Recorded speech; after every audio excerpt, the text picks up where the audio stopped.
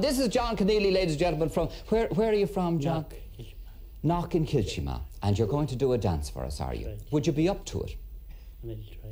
A pint of stout I can see is no good to you at all, because you have the pioneer pin and you don't need anything like that at all. Right. You broke your back, John. That's right. How many years ago was that? Well, 1936. I was in bed 1936, 37, 38 and about 1939. Completely? Tied down from the shin to the two ankles without ever moving. And without moving at all? And then... Tied on to an iron frame. And then, what happened to you, in fact? How did you break your back? I fell 40 feet from the buildings in England. 40 feet? And then you turned around and did the smart thing and you married your nurse, I believe. Is that right? Oh, man, Johnny. Good man. And she's been looking after you ever since. Is that so? That's Does she right. do a dance at all? She doesn't? No. Well, would you do us something? And I know we have John Cleary here on the box to accompany you. John, if you go over there and settle yourself, we'll get a microphone to you and we'll see what John can do for us. We also have Marty and Björk up there who might do us a dance after this as well. And I'd love to see the two of you dancing together. But let's have first things first. Would you tell us what you're going to do, John? Reel. A reel, yeah. The fastest reel in the West, Ciaran MacMathuna says. The fastest reel in the West, I see. All right, let's have it then, when you're ready.